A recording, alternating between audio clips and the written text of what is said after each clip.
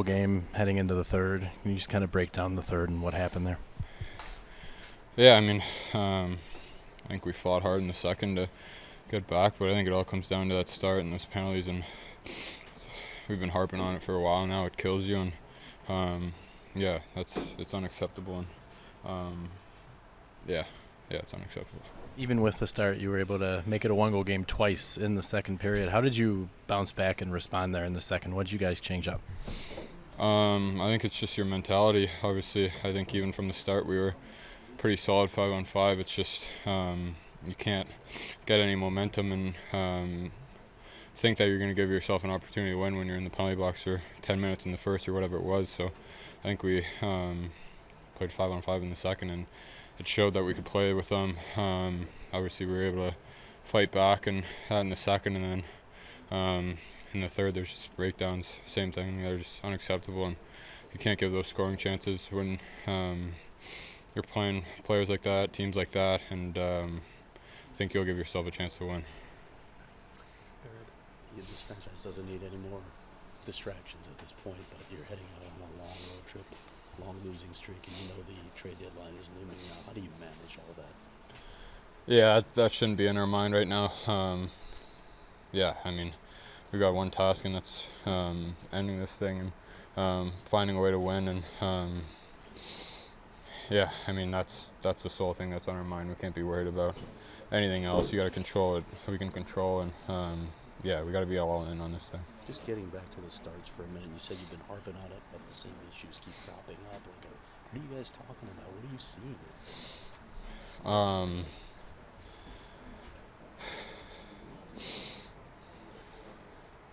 I don't know.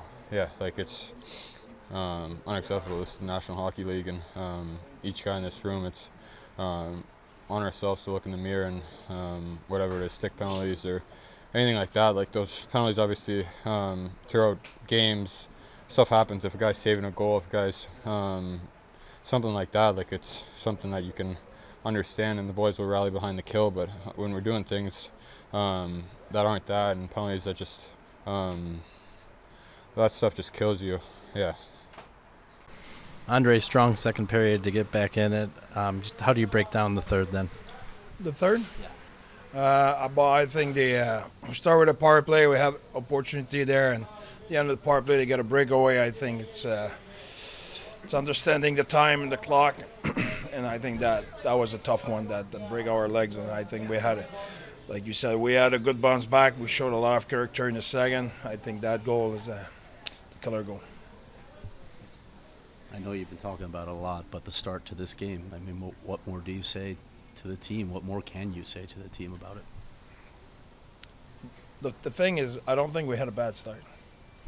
At some point, they will have a shot when we need to save, because we had a shot, we didn't score.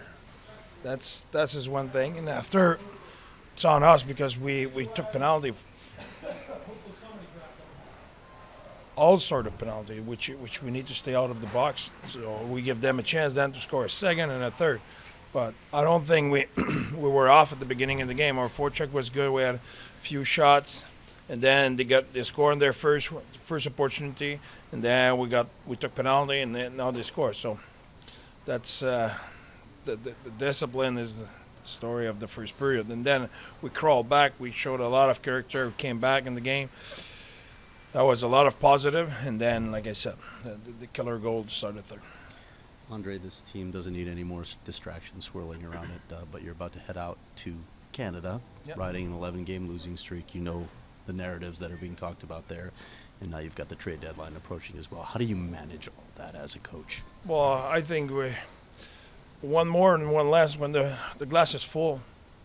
That's now one more thing will make a difference. I think for us, we need to make abstraction of the noise and focus on the process and what we have to do. I think today we need to steer a lesson from that game. I think our discipline in the first period cost us the game, basically. We did not allow us to have a fair match and to go toe-to-toe with them. I think when you're down 3-0, and you give a chance at their best player to feel good about themselves and having a opportunity to score, and now you're running for trouble. So we did a pretty good job at it.